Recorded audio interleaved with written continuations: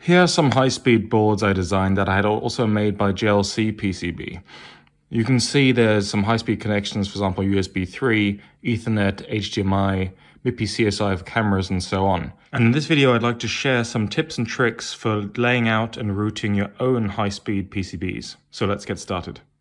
Before we get started, I'd like to mention this video, which is a really great video on proper PC board design and how to achieve proper grounding. This is especially important for high-speed digital or high-speed analog design, and it's given by Rick Hartley, who is a PCB design guru. I highly recommend this video, and I'll leave a link to it in the description below.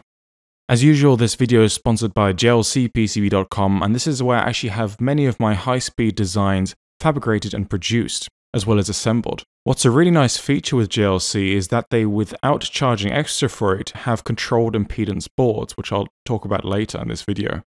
So for a 4-layer or 6-layer board, you can click on impedance control and choose a particular stack-up that you'd like. They also have many coupons usually available, for example this $8 coupon for SMT assembly, so I'd encourage you to use that. In this video, I'd like to go through a few high-speed PCB design tips that'll hopefully help you improve your PCB routing and layout when you come across high-speed signals, for example USB 3, HDMI, and so forth. With high-speed design, we are typically worried about two things. First of them is signal integrity. For example, there could be problems such as crosstalk, reflections due to impedance mismatches, attenuation of the signal, and problems such as ringing, and we would like to minimize those as best we can. Additionally, we're also concerned about electromagnetic interference, or EMI for short. Before we get into the tips, let's have a look when we actually have to care about all of this. Let's say, for example, you have a 100 MHz clock signal. The problem might not actually be that the clock signal has a fundamental frequency of 100 MHz. The problem actually lies in the rise and the fall times. For example, these sharp transitions here and here. And this is actually where the maximum frequency in a signal is actually located. To then calculate the maximum frequency of the signal approximately, if we want that in gigahertz, it's about 0.5 divided by the rise or fall time in nanoseconds, depending on which is faster. Now, when the PCB trace length exceeds 1/12 of the wavelength in the dielectric, then we need to start taking care of our PCB design. So here's one of the high-speed boards I designed, and this is in Altium in this case. It really doesn't matter what PCB design software you use. It has high-speed interfaces such as Gigabit Ethernet, USB 3, HDMI, and MIPI CSI for cameras. Starting with tip number 1, reference planes. There are 3 things we need to take care of. We always would like to have a ground or relevant power plane adjacent to a signal plane. So directly below a PCB trace, for example if you're carrying a USB 3 signal, directly below that we would like to have a ground plane. In certain cases you can have a relevant power plane. Relevant meaning it comes from the voltage source that actually generated that signal. This is important so we get a controlled impedance trace, and we'll talk about that in a second, as well as it's important for the return path, which is equally as important as the forward path. Now for AC signals, anything above about 1 kHz, the return path is actually directly below the signal trace. A very important rule is also that underneath traces there are no splits in the reference plane. Secondly, we need to talk about board stack-up. Again, we want to have a ground plane not only adjacent to a signal plane, but also adjacent to a power plane ideally if we use those. It's quite good to have a thin dielectric between planes, which gives us tight coupling and also allows us to use thinner traces. For example, for denser designs with DDR memory and so forth, it's quite nice to have thinner traces so we have more space to work with and more space between traces. A nice 4-layer stack-up I typically use is signal on top and bottom and ground in the inner layers. Here's the stack-up I've been using for this board, and I've taken that pretty much from the JLCPCB website. If you go to the capabilities section on JLCPCB.com, you can click on Controlled Impedance PCB layer stack-up, and then find all the dimensions of the dielectrics and copper in the relevant sections below. And that's what I imported over into Altium.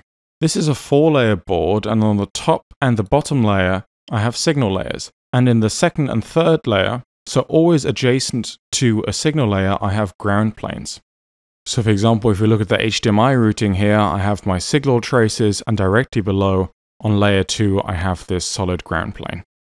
Controlled impedance traces are incredibly important in high-speed PCB design. The PCB trace and the reference plane directly underneath, as we talked about, which is the return path, form what is known as a transmission line. Now for a given stack-up, for given dielectric thicknesses and so forth, we always need to calculate a trace width to give us the required trace impedance. This is, for instance, to minimize reflections and to maintain signal integrity. Typically, this will be 50 ohms for single-ended signals, but for example, USB 3 or USB 2 will require about 90 ohm differential impedance. Ethernet might require 100 ohms differential impedance, and you can usually get that by Googling or looking at the spec for the ICs you're using. So let me show you how to calculate the width of a controlled impedance trace. For example, this master clock signal for the camera I've routed as a controlled impedance 50 ohm trace. If I click on it, Altium actually tells me it's about 0.293 millimeters wide. And now let's go over to the JLCPCB impedance calculator to see how I did that. Again, in the capabilities section, click on JLCPCB impedance calculator, and the way to use it is actually really simple. I type in my desired impedance value, which in this case is 50 ohms. I've got a 4-layer stack up, the thickness of my PCB is 1.6 millimeters, it's running on an outer layer and it's single-ended. Then I click on the arrow, and it calculates for this stack up for the JLC 7628, which is what I'm using, I need an 11.55 mil wide trace. Actually, 11.55 mil is 0.293 millimeters, which is what I used for this master clock signal over here.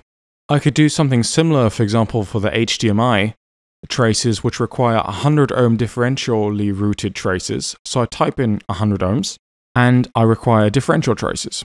For trace space, I typically go with about 8 mils, and it recommends me a trace width of 8.08 mils. So that's really, really easy to use. Of course, you can Google different characteristic impedance calculators online, and they will give you similar results. But for JLC PCB boards, this is really easy to use. Trace length and spacing are also very important. We need to keep high-speed traces as short as possible. This helps with EMI and signal integrity. Additionally, we would like to keep different high-speed traces as far away from each other as possible. This is to minimize crosstalk. Additionally, we would like to keep high-speed traces away from things like inductors or power sections of a circuit. A typical rule of thumb is this 3H rule, which means the traces should be separated by at least 3 times the height of the dielectric between the signal layer and the next ground layer or reference layer. So these 3 differential pairs are actually part of a MIPI CSI connection, so there's clock and 2 times data. As you can see, I've actually spaced them very far apart. This is definitely more than 3 times H, or 3 times the height of the dielectric between the signal plane and the ground plane below. And this is generally good practice. You want to keep them essentially as far apart as you can, as far apart as your board allows. Of course, in some cases, this isn't entirely possible, but it's a good practice to do so. With vias, we also have to pay attention in high-speed design. It is generally advised to avoid vias in the signal path. Vias will act capacitively and inductively, and that's always bad for high-speed signals. We also want to avoid via stubs, which can act as antenna, also capacitively or inductively. When changing layers, the reference plane also changes, which means it's actually quite good practice to place ground vias closely next to signal vias to guide the return path. Continuing on with vias, smaller vias actually have a lower inductance. So for high-speed signals, if you do have to put them in the signal path, it's advisable to make them as small as you can. However, smaller vias, of course, increase the board cost. The 4-layer stackup I showed earlier, which is signal, ground, ground, signal, I have 2 separate ground planes. It's important to improve the return paths by stitching these separate ground planes together with a number of vias. So in general, I also try to, of course, avoid vias in the signal path, as you can see here. Sometimes, of course, it's inevitable. The nice thing about this signal, ground, ground, signal stackup is that you will not have any via stubs because you go from the top layer all the way through to the bottom layer, for example. So here when I'm changing layers, for example, I'm placing ground vias, this one here and this one here, very close to the signal vias to aid and guide the return path. For my signal vias, I'm using the smallest possible vias I can with JLCPCB, which is a 0.2mm drill and about a 0.4mm pad or 0.45mm pad. And this will help with lower inductance. The 2 ground planes are stitched together by various ground vias all across the board, and this is what I meant by stitching vias. Lastly, with regards to differential pairs, of course we need the controlled impedance for those as well. But importantly, also we need to length match within the differential pairs to make sure that the low and high differential parts of the pairs are matched lengthwise to with a certain tolerance. And then also, for example, in the bus, if we have, for example, a MIPI CSI bus, we'll have one clock lane and we'll have several data lanes. Generally, you will have to length match between those pairs as well. With regards to differential pairs, I'm length matching within the differential pairs to keep the length of one trace the same as the other. So you can see here, and I'm doing that always close to discontinuities, for example, vias or some sections like this. Then I'm also length matching between the relevant signals to make sure the clock is in phase with, for example, these two data lines over here. Thank you very much for watching this video. I hope it was useful and I hope it helps you with your future high-speed PCB designs. This was just a very brief overview and there's much more content available online and in books, and I highly encourage you to check more of that out. If you don't want to miss any future videos, please do subscribe to my channel. We're on our way to 40,000 subscribers, which is really cool. Thanks again for all your support and I look forward to seeing you in the next video.